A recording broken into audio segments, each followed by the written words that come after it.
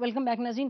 منصف صاحب یہ پہلے طے کر لیں کہ آپ کی حکومت کی پوزیشن کیا ہے ایکچولی, کہ بلوچستان پر تو تمام حکومت ایک ہی بات کہتی کہ ہندوستان انوالوڈ ہے. دہشت گردی کے واقعات کے حوالے سے آپ کے انٹیریئر منسٹر ایک بات کہہ رہے ہیں, آپ کے فارن منسٹر دوسری بات کہہ رہے ہیں, چیف منسٹر پنجاب وہ آپ کی ذمہ داری نہیں ہے, وہ ایک بات کہہ رہے ہیں, لیکن جو گورنر ہیں اپوائنٹڈ فیڈرل گورنمنٹ سے وہ دوسری بات کہہ رہے ہیں. اصل بات کیا ہے, آپ کی حکومت کی پوزیشن کیا ہے؟ میں بالکل کلیئر کرنا چاہ رہا ہوں. اگر چیف منسٹر بھی بات کہتے ہیں تو وہ بھی حکومت میں ہے اور ہم ان کو اون کرنے کی پوزیشن میں ہیں. اگر گورنر کہتا ہے تو وہ بھی گورنمنٹ کا حصہ ہے. لیکن یہ ساری آبزرویشنز ہیں. اگر آپ کہتے ہیں کہ یہ فارن منسٹر نہیں کہہ رہا یا فارن آفس نہیں کہہ رہا, تو یقیناً ایک ڈپلومیٹک نارمز ہوتے ہیں, بڑی محتاط گفتگو کرنی پڑتی ہے.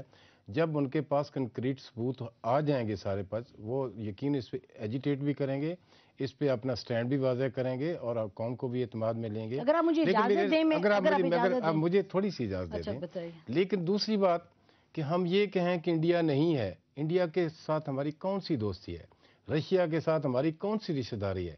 رشیا وہ ہے جس کو ہم نے افغانستان میں پاکستان کی وجہ سے وہ سمجھتا ہے کہ مجھے وہاں سے جانا پڑا.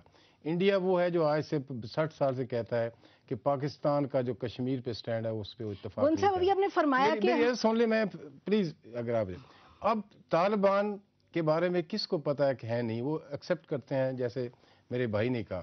اب ان کے نیٹ ورک کو آپ نے ٹارگٹ کیا ہے, پاکستان کی افواج نے, پاکستان کی حکومت نے یہ فیصلہ کیا ہے کہ ہم نے اس نیٹ ورک کو بریک کرنا ہے, تو وہ سب کچھ کریں گے. اور اس سے پہلے ہم نے ان ریزلٹس کو ہم نے قوم کو بتایا تھا کہ اس کا ریئیکشن ہوگا اور سبھی ریئیکشن ہوگا. لیکن ابھی جہاں تک تعلق ہے, آپ یہ اس پہ نہ کہیں, میں وہی کہہ رہا ہوں, یہ نہ کہیں کہ اگر میاں شہباز شریف کی آبزرویشن ہے تو وہ غلط ہے. میں نے یہ نہیں کہا. انڈیا کے بارے میں ہمیں یہ توقع کرنی چاہیے کہ وہ انوالو ہوگا, اور توقع یہ جنرل بات ہے جی. جنرل آپ کی منسٹر نے, آپ کے انٹیریئر منسٹر کو میں کوٹ کر کے بتا دوں, میں نے کہا کہ ان کی آبزرویشن ہے, آبزرویشن نہیں جی, انٹیریئر منسٹر وہ کہہ رہے ہیں وی ہیو سالڈ ایویڈنس. لیکن جو آپ فرما رہے ہیں نا کہ یہ منسٹر فارن افیئر کی, میں صرف وہ بات کرنا چاہ رہا ہوں کہ وہاں جب بھی کوئی اسٹیٹمنٹ آئے گی اس کا اور منسٹر انٹیریئر کا آپ کو پتا ہے فرق ہوتا ہے. اچھا, تو میں تو آپ سے پوچھ رہی ہوں کہ آپ بحیثیت منسٹر کے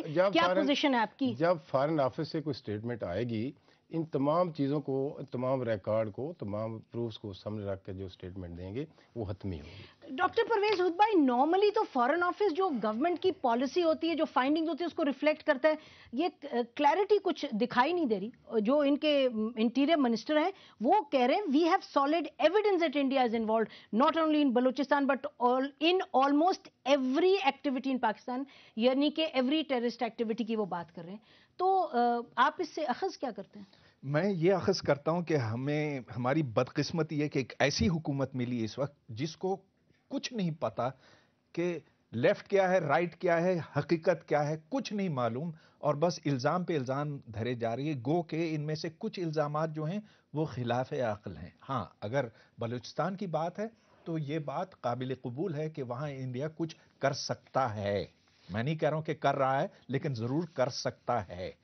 جہاں تک جہادیوں کو مضبوط کرنے کی بات آتی ہے, یہ بتائیے مجھے, کوئی آپ میں سے حضرات کوئی مجھے بتائیں کہ وہ جہادیوں کو کیوں مضبوط کرے گا, جبکہ اس کو پتا ہے کہ ممبئی اسی کا نتیجہ تھا, جہادیوں کا کیا ہوا, لشکر طیبہ کا کیا ہوا, جو آئندہ بھی کر سکتے ہیں. اور اگر یہ جہادی گروپ وہاں پاکستان میں مضبوط ہو گئے تو انڈیا ان کو نہیں روک پائے گا. لہٰذا انڈیا کے حق میں نہیں ہے, اس کے فائدے میں نہیں ہے کہ وہ جہادی طاقتوں کو پاکستان میں مضبوط کرے. ایک اور بات میں عرض کروں گا, جو air vice marshal Shahzad Chaudhry نے کہا کہ ہاں اسلحہ وہاں پکڑا گیا تھا, اور جنرل اطہر عباس نے بھی کہا کہ ہاں بہت سے ملکوں کا تھا.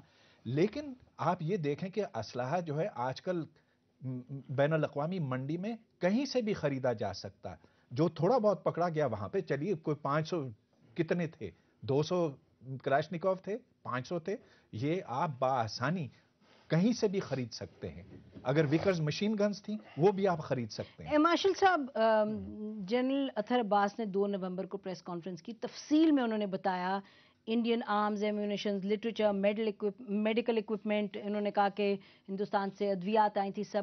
تو اب ایک ڈاکٹر پرویز ہود بھائی یہ کہہ رہے ہیں کہ جی یہ تو کہیں سے آپ خرید سکتے ہیں, لیکن آپ کی آرمی، آپ کی انٹیریئر منسٹری کہہ رہی ہے کہ یہ ہندوستان کے فٹ پرنٹس ہیں وہاں، اور امریکہ بلوچستان کے حوالے سے امریکہ نے بھی کہا، امریکہ جنرل اسٹینلے کے ہم پڑھ رہے تھے اسٹیٹمنٹس، انہوں نے کہا کہ ہاں ہندوستان تھرو افغانستان بلوچستان میں انوالوڈ ہے، اور پلس یہ ٹیررسٹ ایکٹیویٹیز. سر ایک سے بلوچستان میں ضرور ہو سکتا ہے، میں یہ بات دہراتا ہوں، لیکن ان جہادی خودکش حملوں کے پیچھے انڈیا نہیں ہو سکتا. اچھا آپ بتائیں. دیکھیں یہ جہاں تک تو یہ کہنا کہ انڈیا بالکل سے مبرہ ہے غلط ہوگا.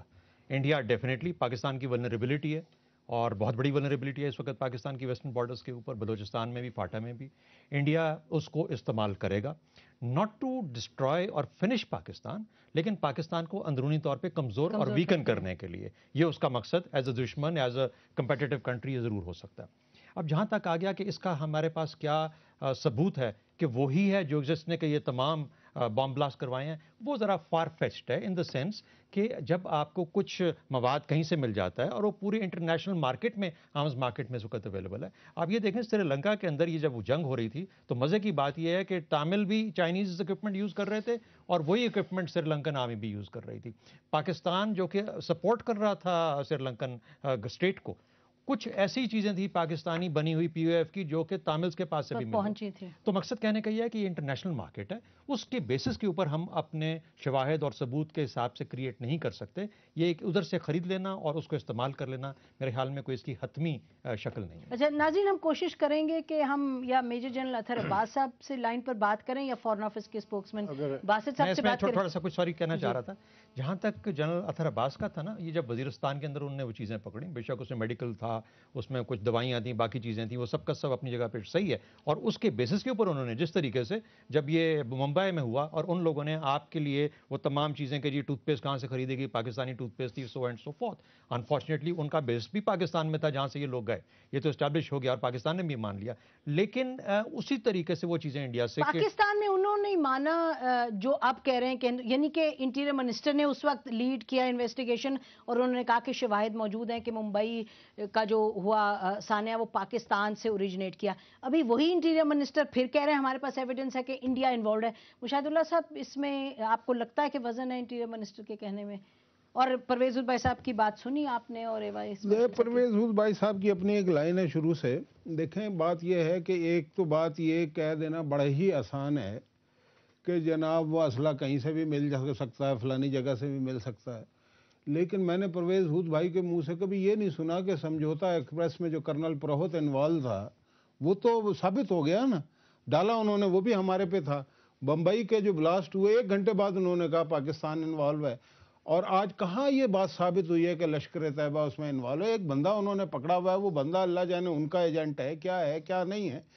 مطلب مسئلہ یہ ہے کہ ہم اتنے ڈیفینسو ہیں، یا تو اس کے پیچھے کوئی خاص یعنی کہ موٹیو ہے، یا ویسے ہی ہم ڈیفینسو ہو گئے. ویسے ڈیفینسو ہیں بھی، پورا میڈیا ورلڈ کا ہمارے خلاف ہے اور فارن پالیسی ہماری کچھ ہے نہیں. اس بات سے میں اتفاق کرتا ہوں ان کی، پرویز ہود بھائی صاحب کی، کہ یہ حکومت جو ہے نا اس کا بھی کوئی حال ہی نہیں ہے.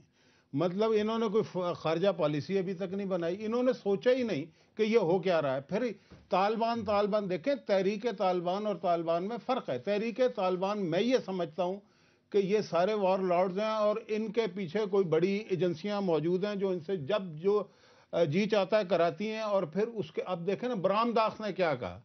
بات یہ ان کا تعلق تحریک طالبان سے میں اس سے بتا رہا ہوں، برام داخ سے جب یہ پوچھا گیا کہ بھئی تمہارے ہندوستان مدد کر رہا ہے تو اس نے اس کو کانٹرڈکٹ نہیں کیا.